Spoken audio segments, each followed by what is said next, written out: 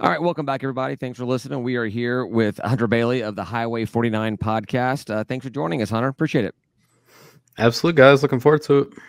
Yeah, so big game in Charlotte this weekend. Another night game. I guess we've all been playing just night games this season, which is I think is kind of rare for us. I don't know if it's the same for you guys, but you like having the night games? I need some noon kickoffs in my life. I'm trying to enjoy some college football with some. I'm okay. Hey man, if it's at noon, I get out there at 10. By 4:30, 5 o'clock, I'm drinking beer, watching college football. So yeah, give me some noon kicks. Yeah, because you actually work at the games, right? You do the beat writing and stuff. Yeah, so it's beat writing for the Observer. They generally want stories kind of either right after the game ends at the buzzer or something to follow maybe an hour or two later. So it's always kind of something going on. So you do something that we do not have the ability to do, which is to watch a game sober. We actually talked about drawing straws, doing other things. Maybe one week, someone just takes one for the team and drinks water the entire tailgate and then can ask questions, but not happening ever. I don't remember that discussion. Ryan, it's one of those times you just checked out immediately. Oh, this is boring. I'm out. We have access to do post game. Nah, not happening. When we got access to do pressers and everything, you realize you can't be drunk during this, right? And I was like, I know, I'll find an intern or something. But anyhow, all right, that's us, Hunter. So let's talk about Charlotte a little bit. Yeah, guys, beat your South Carolina State, your FCS startup, and then had what looked to be a big win against Maryland starting in the first half even, and then that fourth quarter was kind of wild and crazy. Where I'm nervous about is we've not started off the games well. We've finished pretty well, but Charlotte looks like they're playing pretty well from the get-go. So it's been kind of like a tale of two games and then tale of two halves in both those games. South Carolina State, Charlotte was terrible on offense for the first 20 minutes of the game. Didn't get anything going. No first downs. Nearly a pick six against South Carolina State going the other way. But they figured out that they had Darrell Robinson. You guys will see a lot of number one this week. He is basically the star of the show on offense. He's one of those players, and when he gets the ball, there's always a chance he could go the distance. And he's a true freshman, so I think they tried to keep him out a little bit at first, but then when they realized when they worked him in, it's like, all right, this is the guy. Is he a receiver or a back? He's a tailback. He's a four-star out of Maryland. He played at St. Francis, where Poggi came from, so that was kind of the connection. And in the Maryland game is a complete flip, right? They score in 5 plays, throw a 50-yard touchdown pass off the rip, and I'm like, who is this team? Because that's not what we saw. And then immediately get a pick six, 14-0, and I had the flu this past week, so I didn't make the trip to Maryland, and I'm at home like, what the hell, man? Of course, you're going to go on a road and beat a Power 5, and I'm on my couch. Now you can't go to any of them. Yeah. And be a shame. Because literally I'm 0-9 when I travel, or they're 0-9 when I travel, right? I've never went on the road and seen a win. I almost came to Georgia State last year, and I called Healy, and I was like, look, man, like off the record, is Chris Reynolds going to play because he hadn't played the week before, or who's going to play? Because I just need to know if I'm going to travel down there. And he was like, I'm as confident as with Chris playing as I am with our third string guy playing. And I'm like, I'm not going then. And so of course, Chris, yeah, it's a thriller. But you would have enjoyed coming down here. We not so much enjoyed that game last season. Well, we are consistently picked to win these games, and I think more often than not lose them at this point. So, this is a rough game for us. We have not figured out Charlotte very well yet.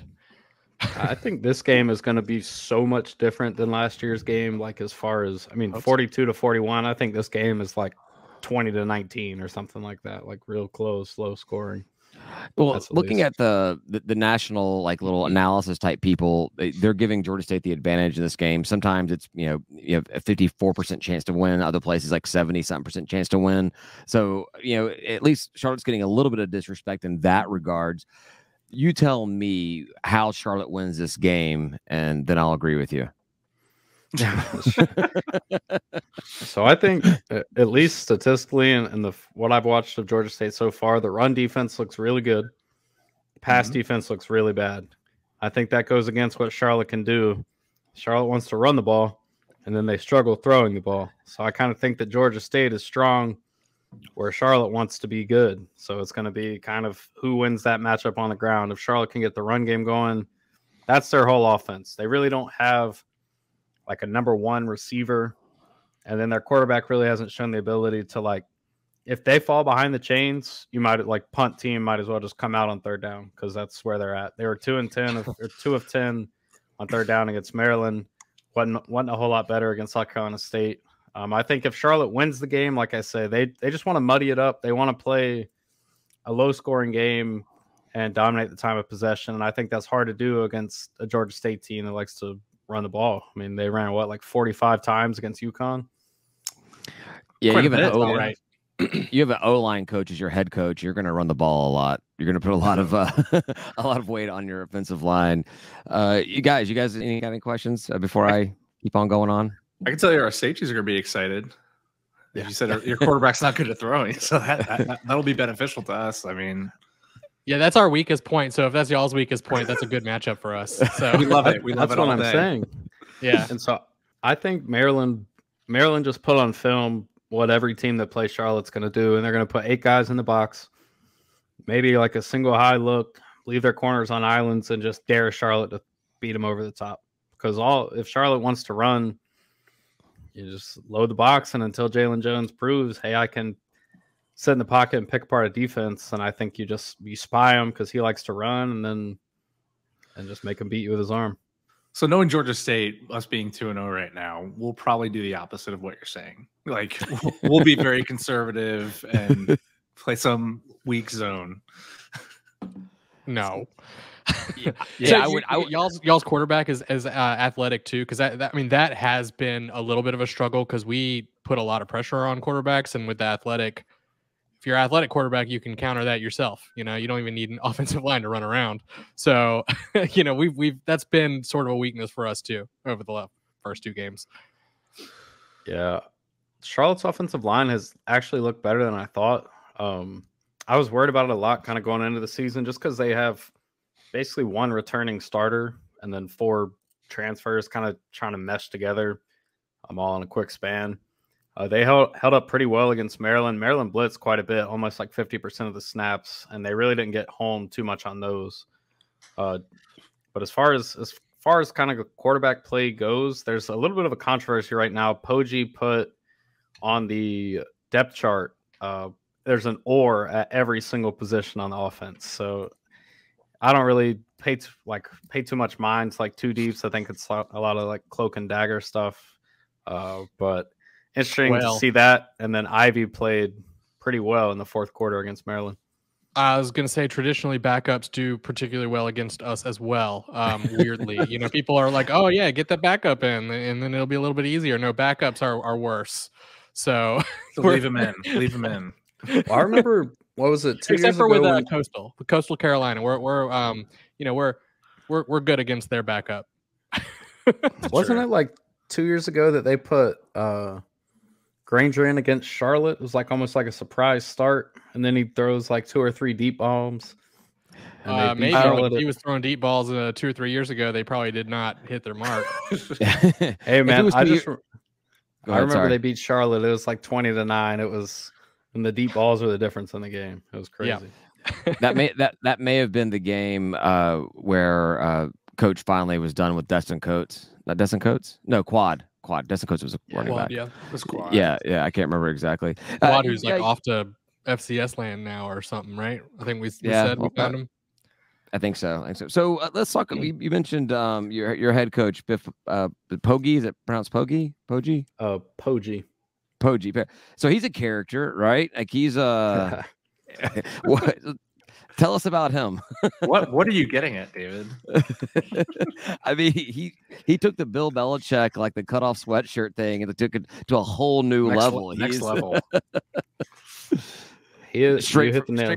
beaches of Conway and Myrtle Beach or something like that to just make it to a game. I kind of thought Hey, that was like man. a 1 game thing, and then no, game 2, same get up, like cut off hoodie. Like what is that? It's like it's a tank top. He cuts like right here, so the V drops a little bit, get some of the chest hair in the mix.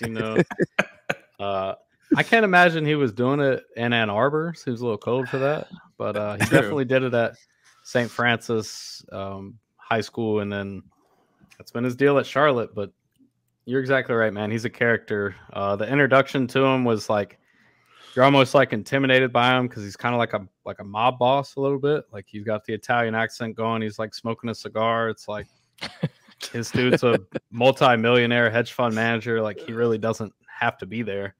And, Right. So just going from like a 35, 36-year-old Will Healy, who's like he's like a kid almost, to like this basically mob boss. It's like, oh, this is a little different. But He sounds cool.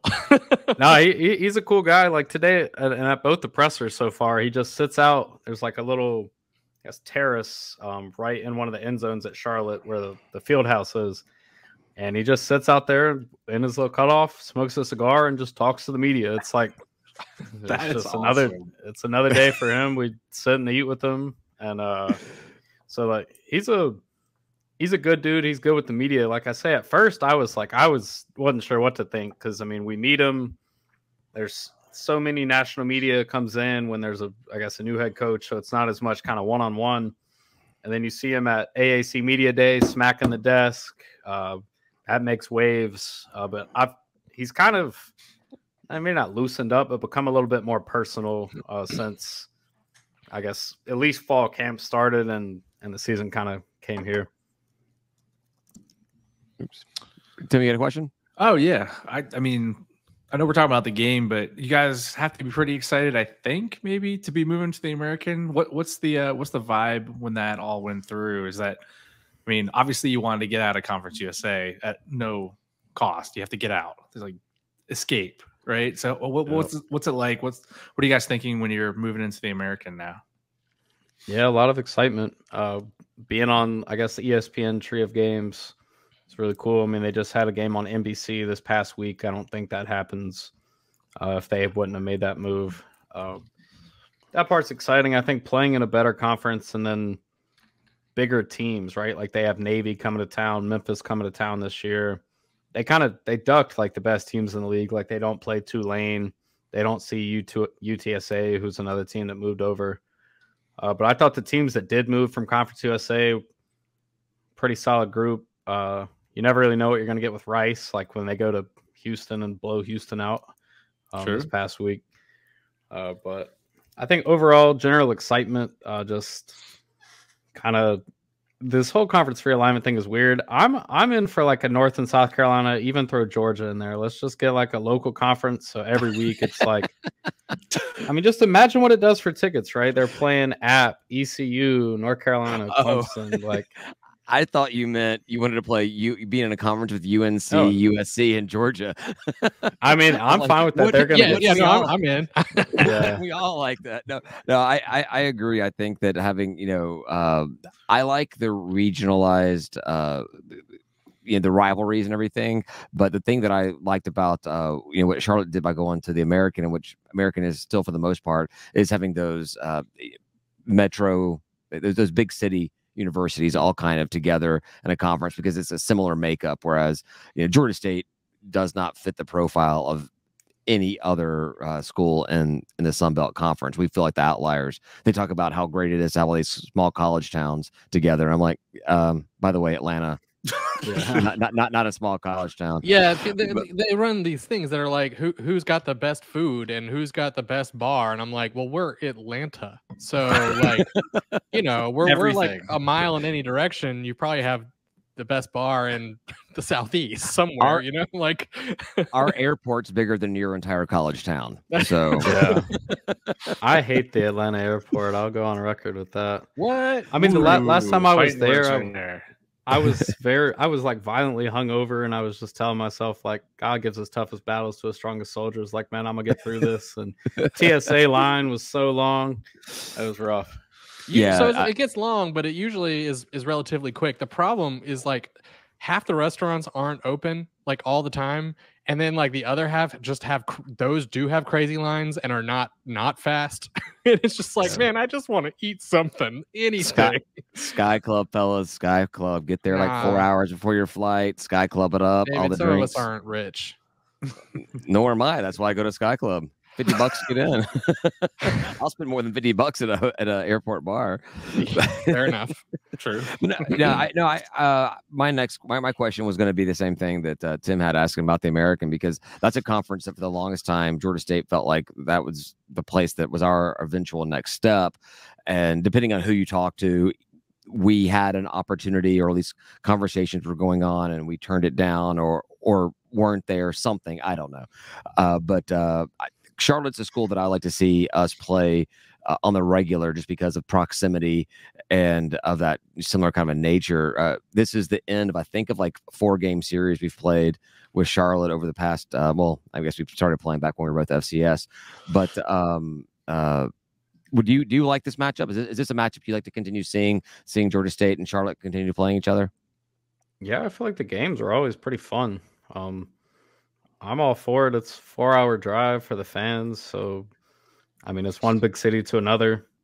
Atlanta to Charlotte, Charlotte to Atlanta. The only year they didn't play it was COVID, I'm pretty sure. And that was one of those things where it was like right before the game. There was like a major outbreak or something. Yeah, but that one was player gets it and they canceled the whole thing type of thing. Yeah. Who even knows? That was the story of that whole year. Yeah. Yeah. Definitely. I had a question about with all the realignment that's going on and some of y'all's higher tiered schools getting kind of poached away, and TV negotiations sort of right around the corner. What do you expect to see coming out of that? As far as you're saying, like with potentially like money. SMU leaving, things like that. Because I'll give you a little background. So here, I've been saying that we shouldn't be in the AAC.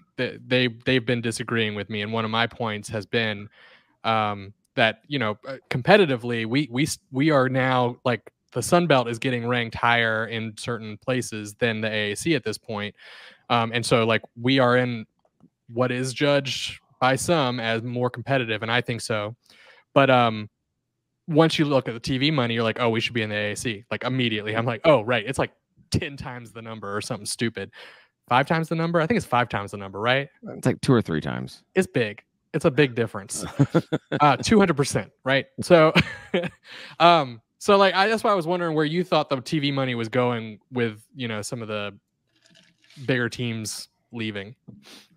Yeah, so it's weird, right? Charlotte doesn't get anything from it for like the first, it's like 4 years. Oh, so you're like the influx when I look at the number, Conference USA is tiny. Conference USA is like, I think it was like $400,000 or $500,000 a year for TV going to the American, which I think once it's allocated consistently, which is like 4 years from now, like I say, I think it's like $7 million a year.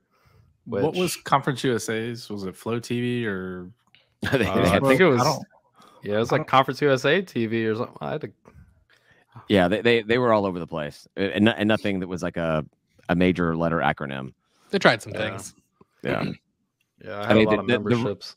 The running joke was that you could watch the game while you were filling up at the gas pump on the little screen there. Yeah, that'd be kind of cool, actually. That's the one. I'm excited we did not join Conference USA. I mean, I'll tell you that right off the bat. I mean, AAC we can debate all day, but Conference USA, I think objectively, we're like, thank God we didn't do that. Well, the funny thing is when we joined the Sun Belt, the few teams that I was excited about actually getting to play, the Florida schools, the MTSU, and Western Kentucky, they went to Conference USA. So, I don't know if I got anything else, guys. You guys got any other more questions? I know we can normally just BS for a while. You got a single question out of me, all right, and that's more than usual. I got to ask a question. That was amazing. Tim, just ask questions. So, you gonna be at the game? You gonna go to the game? You over the flu? You're gonna be able to get there?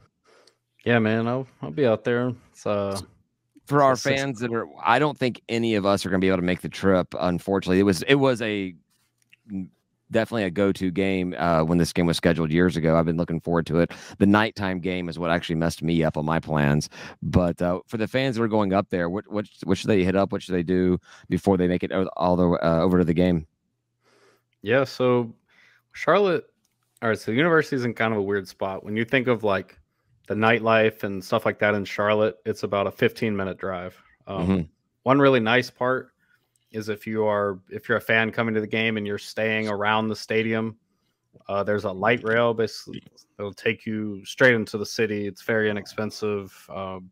You're good gonna way of transportation. You have to explain light rail to people from Atlanta. They've got no idea what light rail is. So yeah, basically we build roads here. little subway, above ground, and it's pretty nice. It'll get you point A to point B. It's not the fastest thing in the world, but it's very inexpensive, and you can't drive drunk on it. So you can ride drunk. But, that's a challenge accepted. David's like, I can still get arrested, you know. I'm gonna figure out how to drive a train drunk. Hey man. So excuse me, sir, can I drive this train? Pardon me, light rail. Yes, sir. There's a couple good tailgating spots. There's a place called Normulance. They bring an ambulance up right outside of the stadium, and they have a tailgate there. It's a pretty cool scene. Then they just open this. It's called the 49th Anchor. It's where all the students go to tailgate. So it's right by the stadium. It's a pretty big little area. They got all the cornhole and all that good shit set up. So definitely. Yeah, I think I actually went to the last time we played up there several years ago, and I got dropped off. I was solo that day. My wife was visiting a friend who actually lives in Charlotte, so she just kind of dropped me off with like a 6-pack of beer and said, "Go make friends." And I'm like, "Challenge accepted again." Easy. Yeah, that's not a problem for me. I'll try. I'm like a Jesus and fish when it comes to that kind of stuff. I'll turn that 6-pack of beer into a keg, no time at all. But I walked around the campus because there was a Georgia State alumni tailgate thing going on behind the football field. And I saw like a big open kind of clearing where there were just a bunch of students just sitting out there with their tailgates going on. It looked like a really cool environment and everything. I thought it was pretty sharp. This is back in our Georgia Dome days, and I was jealous of being able to have seeing that kind of setup and everything. Yeah, when I was in school there, I'm an alum. We were tailgating in a parking lot. So now that they have this whole nice little field set up, I'm kind of jealous, but looks like a good time. Well, we're used to tailgating in parking lots. Hey man, one thing Atlanta's got is plenty of parking lots. So we made the most of it. Excellent. Well, thank you for joining us, Hunter. I appreciate it. Sorry I won't be able to see you up there at the game or anything, but hopefully the series continues and we can have you on again and talk about some more Georgia State Niners stuff. Yeah, man. Yeah, like I say, for this game, the strength of Charlotte's team is the defense. The offense is still kind of working to figure it out, and we'll see if the passing game takes another step this weekend or not. Like I say, I think that's their way to win is try and get the run game going, and then we'll see if they can throw the ball successfully and go from there. Excellent. Well, we will we'll figure it all out this Saturday night. We'll hope y'all don't do any of that. Cheers. Exactly. Thanks for joining us, Hunter. We'll talk to you later. Cheers. Thanks, guys. Thanks. Cheers.